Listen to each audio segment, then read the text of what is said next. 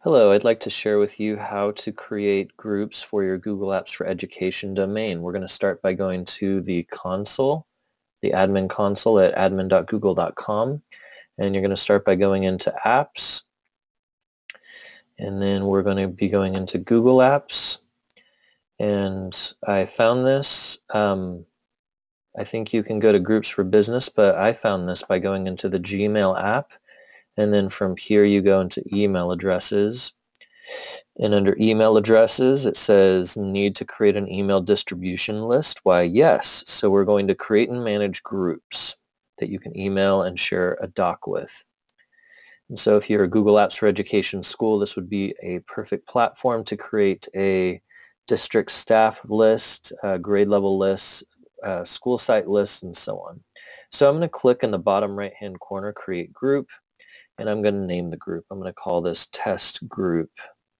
I'm going to add the test group email. So this would be testgroup@mrtolman.com. That's my Google Apps for Education domain name. And then I can put a description in here. And I can determine the access. It can either be public. Anyone in mrtolman.com can join, post messages, view member list, read the archives, so on.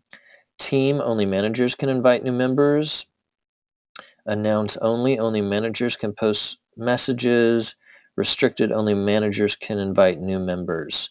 So if you wanted to have control over this list, you would choose restricted. But I'm going to go public just for fun. And if I wanted to create a list with every user in my domain, I can click this and click Create.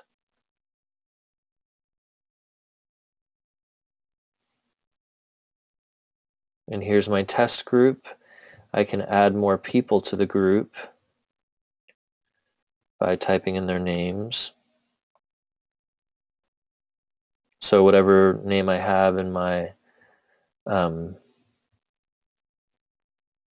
email contacts, I can add those. I can change the group info. I can manage users in the test group or in this group. Let's see what that looks like. I'm not going to mess with that. And the last thing I wanted to show you was aliases. So this is the name of the group email, but I can add another email address where people can email the test group. So that is how you create a group within the Google Apps for Education admin console.